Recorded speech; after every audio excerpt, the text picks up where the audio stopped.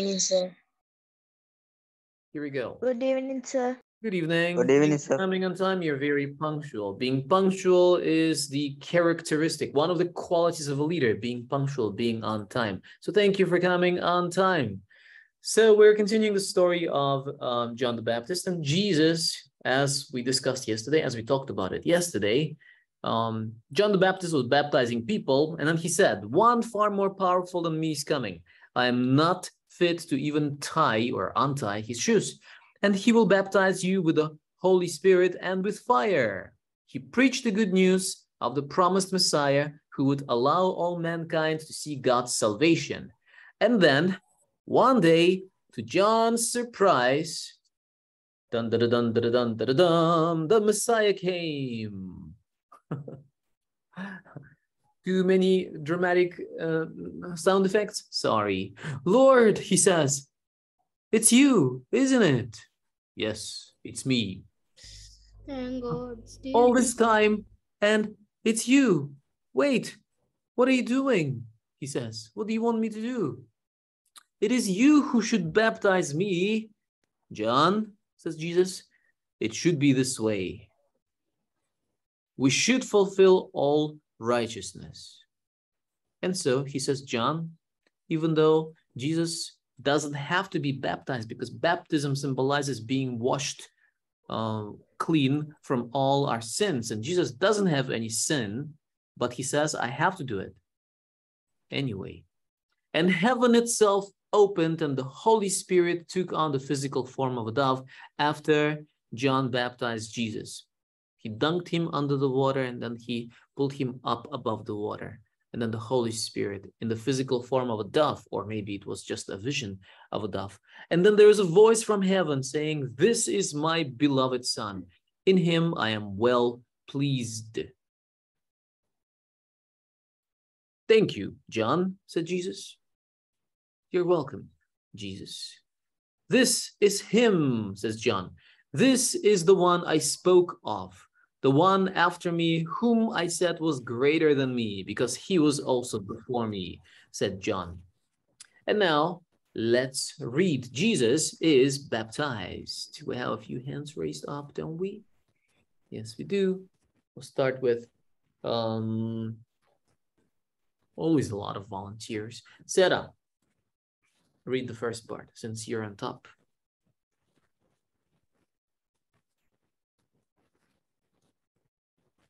Ready, Sarah? Yes, sir. All right. Yes, sir. John the Baptist. Jesus is baptized. Jesus is baptized. While John has preaching and baptizing people in the Jordan River, Jesus came from his hometown of Nazareth to be baptized as well. But John said, "You should baptize me, yet you are wanting me to baptize you." Jesus replied, "Do what I have asked for. I must do everything." "That is right." Then John baptized Jesus. As Jesus came up out of the water, heaven was opened. The Spirit of God came down on Jesus like a dove. And a voice said from heaven, "This is my Son, whom I love and with whom I am very pleased." Thank you, Sarah. Why do you eat your microphone when you read? Was my brother. Oh, there's a lot of noise. Okay. We have Shama hasn't read for a while. Shama, can you read this part? Why did Jesus ask to be baptized? Why did Jesus ask to be baptized? By being baptized, people show that they have asked God to forgive their sins and have decided to live a life that is pleasing to God. John baptized the people by dipping them under the water, in this case, in the Jordan River. It is easy to see why John thought it wasn't right for him, an ordinary man, to baptize Jesus who is sinless, because Jesus had never sinned. He didn't need to repent for his sin and be baptized. Yet, this was the start of Jesus' ministry, and he wanted to obey the law of God in every way, even if it meant doing what was accepted expected for sinners. 3 years later on the cross, Jesus took our sin on himself. Although he was perfect, he died in our place as if he had done wrong. From then on, the written rules of God that condemned us as sinners, was fulfilled, kept by Jesus. And because his Spirit now lives in us, it is as if we have kept every part of the law as well. Romans 8:1-4. Jesus kept the law for our part. That is why God sees us as perfect. Hebrews 10:12-14. Let's read the verse for today. Ready? Go. Do not think that Do not think that I have come to abolish the law of Verse 17. Matthew 5:17. Yes, so the point again is, why did Jesus have to be baptized? I mean, baptism represents, when you repent of your sins, you get baptized. It's like water washing away your sins.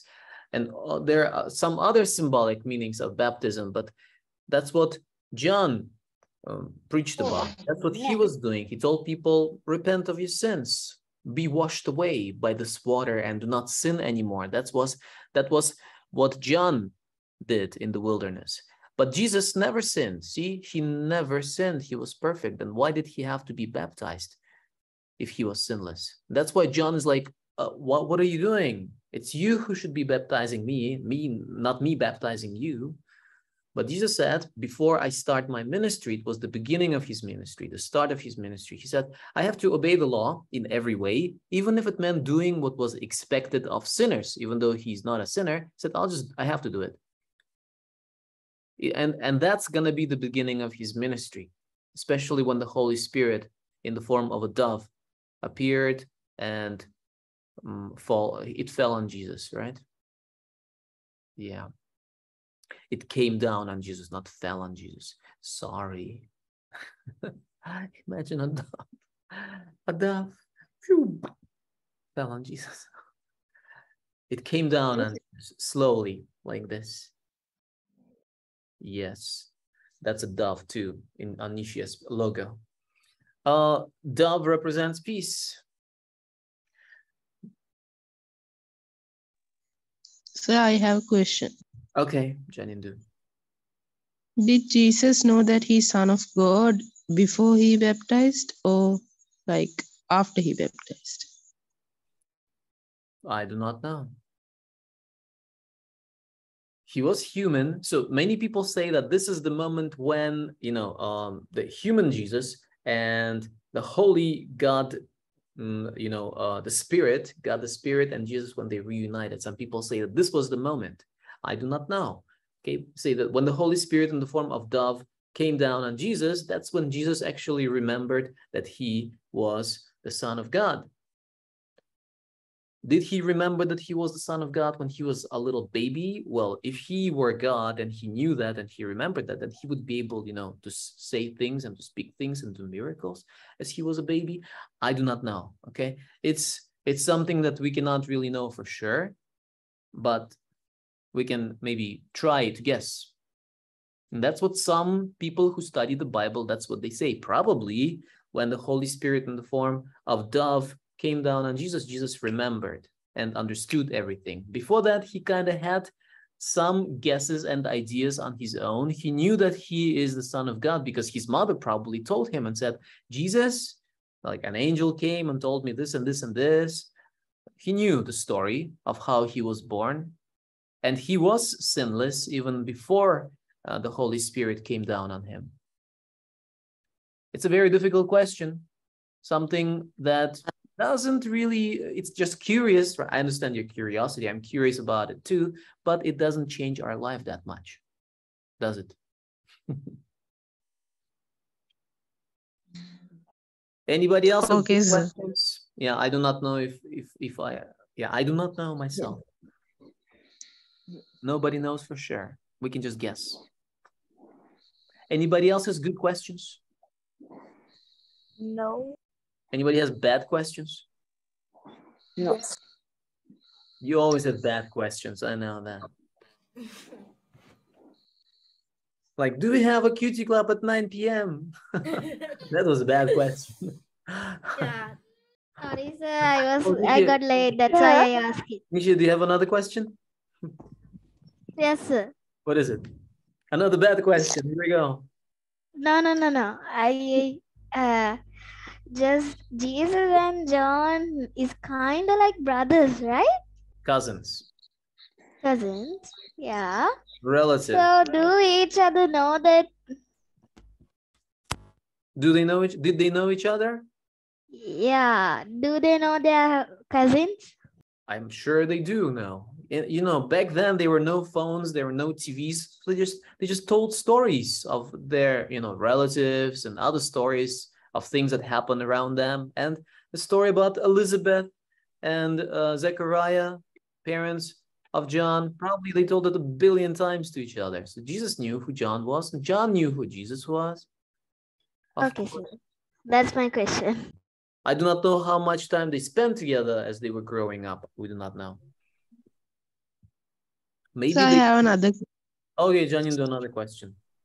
Did Jesus have brothers? I mean, his own brothers. He had brothers, but those brothers were actual children of both Mary and Joseph. Joseph and Mary had some children of their own. Jesus was the Son of God before even Mary and Joseph got married, right? He was born of a virgin. So, but Jesus was the only one who was born from Mary and Joseph, isn't it? Joseph See, wasn't Hansen has dog, I guess. What? What about a dog? What? Kind of a dog in Hansen's video. Okay. That's a bad question. Sir, Yes, Atara. Sir, Mary and Joseph only had one child, no? Mary and Joseph, That's no, they had children. Okay, here we go. Listen, after Jesus was born, then Mary and Joseph had children of their own because Jesus was the Son of God from Mary, but not Joseph.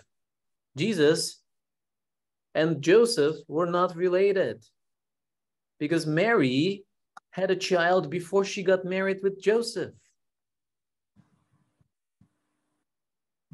And angel appeared and said, you will give birth to a boy. Called Jesus. You study science, right? A seed, you need a seed of a man and an egg of a woman. And that's how the baby is born. Where there was no seed of a man. There was a Holy Spirit and Mary. And that's what happened. He is the Son of God, not the son of Joseph. But then later, Mary and Joseph, they had other children. And one of their children was, what's his name? James. And he wrote the book in the Bible. James it is. Because somebody sent me a message, stop teaching about biology. Oh my goodness. I'm not teaching biology. I'm explaining how it worked. And James was the brother of Jesus, and he himself, it's difficult for brothers and sisters to believe that their own brother is the Son of God. But just a second, James, he realized that Jesus wasn't just a normal human being, even though they had their doubts. They understood that Jesus was the Son of God, and he was God himself. And he wrote a book. It's in the Bible. It's called the Book of James. Even though his real name was not James, but Jacob, probably Jacob, but they changed it to James. Yes, in Sinhala, it's probably Jacob or something like that. But in English, it's James. In the New Testament, somewhere at the end. Jacob. He was the brother of Jesus. We're running out of time. The last question, Nisha, make sure it's a good one. The last question. It's not a question. Sir, I was just asking to make it sure. Sir, didn't Jesus also call the disciples my brothers? Well, that's a different thing because we all have one Father in heaven. We're all children of God. And that makes you and me a brother and a sister. You are all my brothers and sisters because we are all children of God. Yes, I'm a child of God, even though I don't look like one. I'm a child of God. And you are too. And that makes us brothers and sisters. So I can say, hey, brother Ayendra, or hey, sister Pinidi, because we're all children of God. And you can call me brother too. A brother from another mother, but same father, you know. No, that's good. Don't call me sir, call me brother David from now on. No. So we are calling you sir. Sir David. You're teaching us some. Yes, Pinidi. You wanna pray? No. That's Who's gonna pray for us today? I see Torbujini's hand is up. No. Went down. Janindu then. Janindu, your hands up. Okay, sir. Thank you very much. Dear Heavenly Father, thank you for this beautiful day, Lord. Thank you for helping us to meet like this, Lord. And thank you for protecting us, guiding us, and taking care of us. And thank you for doing everything for us, Lord. And help us to believe in you, Lord. And help us not to be busy to learn your word, Lord. And as the song said, you are so faithful, Lord. And help us to be faithful too, Lord. And help us to take our sins away. And Lord, help us to love you more. In Jesus' name I pray, amen. And thank you, Janindu. Wonderful prayer. Good night, everyone. I'll see you tomorrow at school. okay, sir. Bye, sir. Bye. God God bless bless you. Bye, everyone. you. See you at like class, sir. Bye. Bye.